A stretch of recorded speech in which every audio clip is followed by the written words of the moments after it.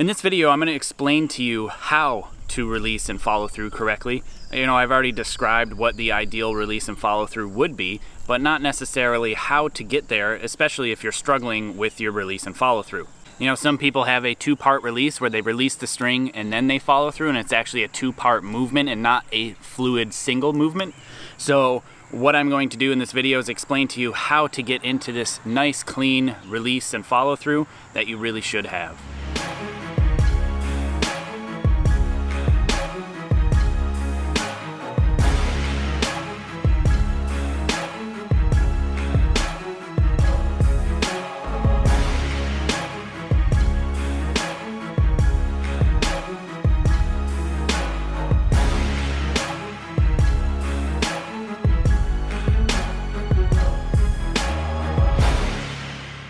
So I've been coaching a fair bit lately, and I had a friend come down from where I grew up and flew down here to Florida to work with me, and he had a two-part release where he would aim a good, look decent at full draw, and then it would be a release, a slight pause, and then a mimicked follow through.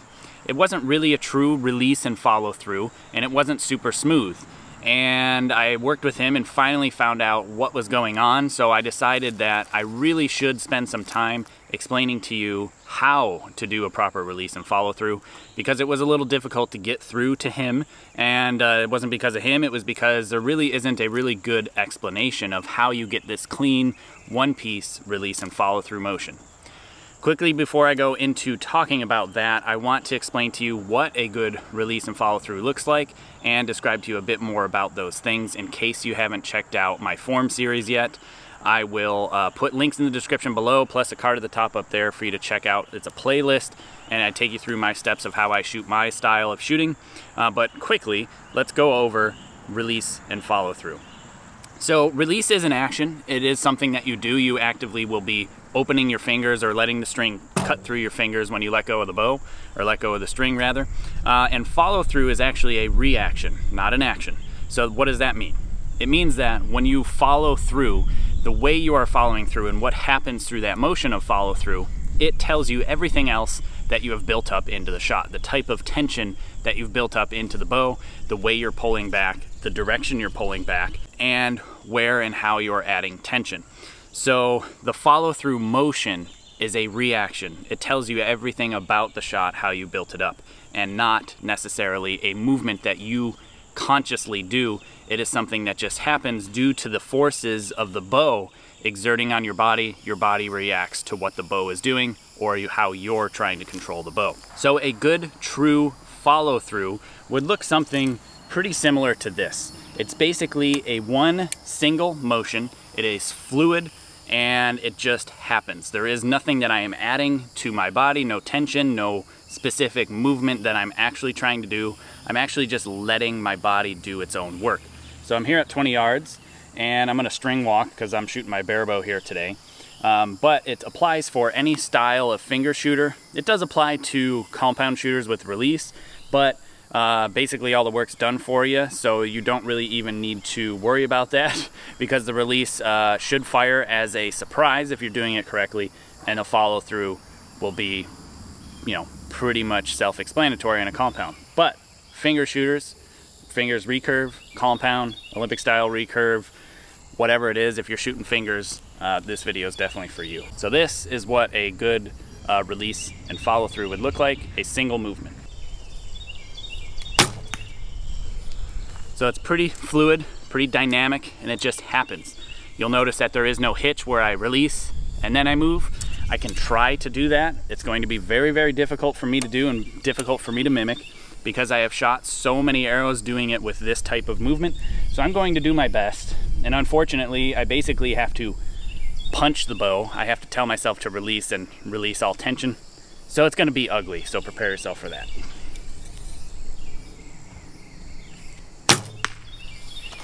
And I can't do it, honestly. You can see as I go to release the string, my body automatically starts moving back.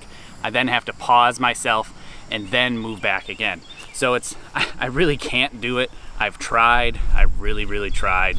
It's really difficult for me to not release properly because I've shot so many arrows this way, and it's just natural. It's something that my body wants to do. So because it is so difficult for me to not do it correctly, because I've done it correctly for so long, I know what it's like to not be able to do it correctly if you've done it incorrectly for so long.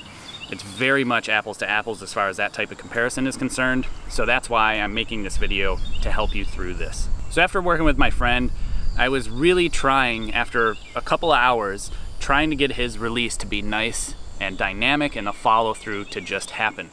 And there was a lot of back and forth. There was a lot of try this, try that, think of this, try to feel that, talk to yourself about this. Specifically, one of the really important ones that can help people is having the concept of the shot does not end until you finish the shot. And finishing the shot does not happen when you let go of the string. It does not happen when the clicker clicks.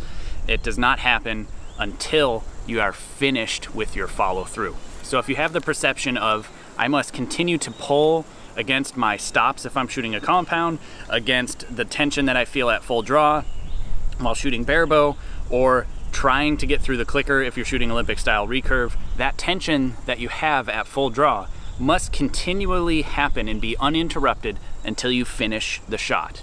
Now, finishing the shot is up to you. It can be like finger to the back of your neck, finger to your shoulder, a whole bunch of different things. For me, it is the feeling that I feel back here in my back, specifically right underneath my scapula, what I feel going on there, how when I release and follow through, I can no longer move anymore. So for me, if I were to face this way so you can see my back, release and follow through until this happens, where I can no longer elbow around and behind me and have my arm hinging around and behind me.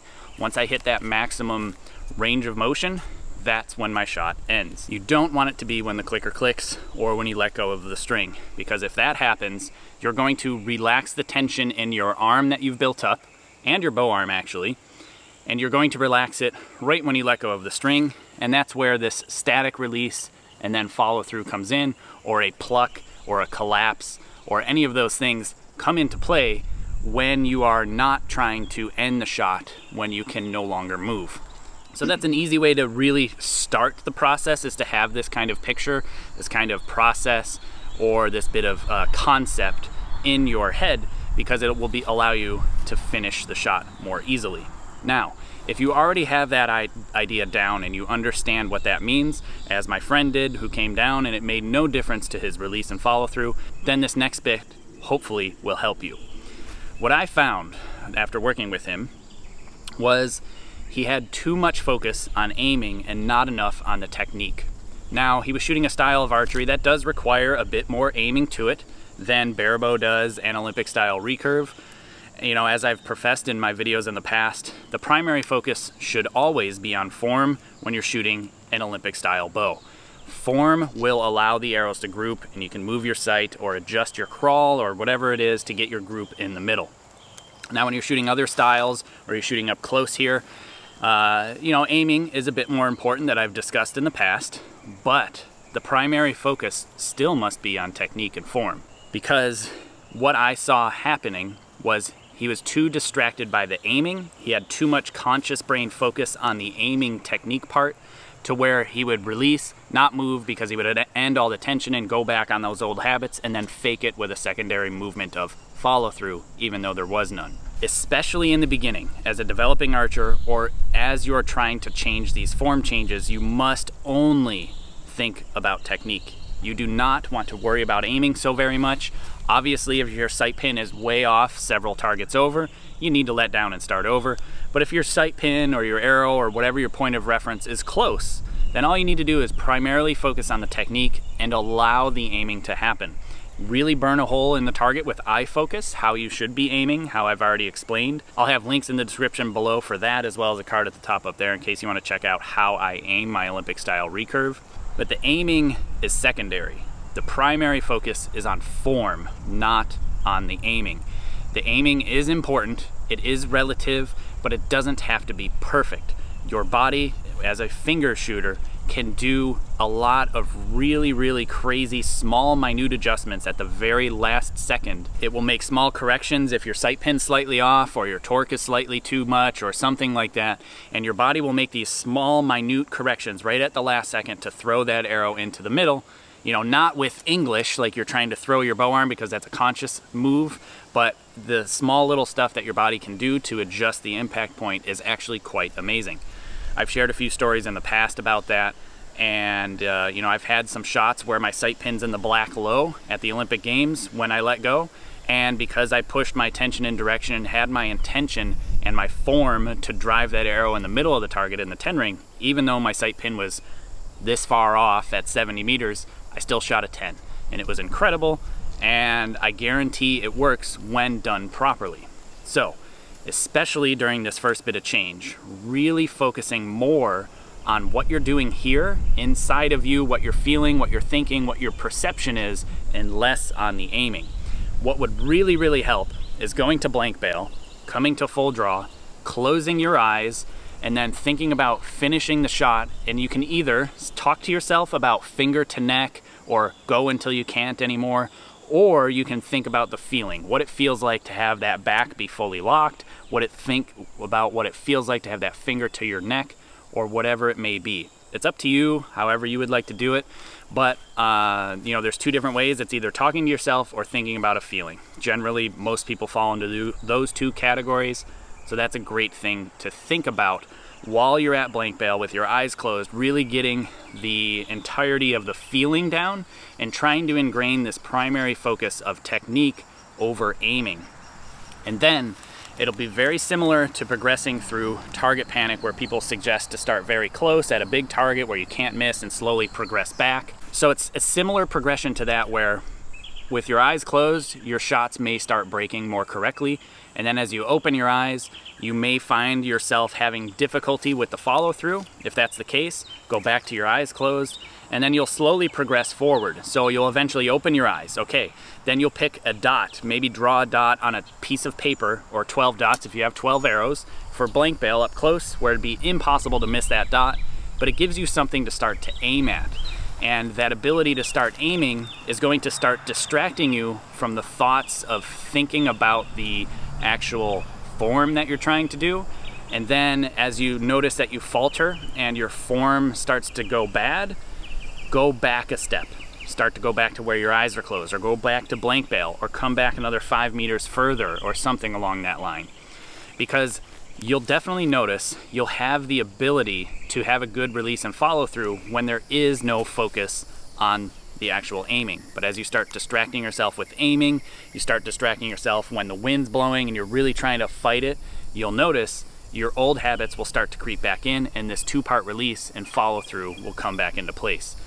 So it's really going to take some time. It's going to take effort on your part to really spend the time and try to progress forward, so you can have this ingrained primary focus on technique and aiming secondary. And then eventually, like I am right now, I can aim all I want. I can even try to have a bad release, as I tried earlier, and I can't do it because I focused so much on the technique first that it's truly ingrained into my subconscious, and it just happens without me even trying. And eventually you can get to that if you really, really push forward and give an honest effort and spend the time, just like I have, to focus on the technique as primary. Aiming and all those other things are secondary.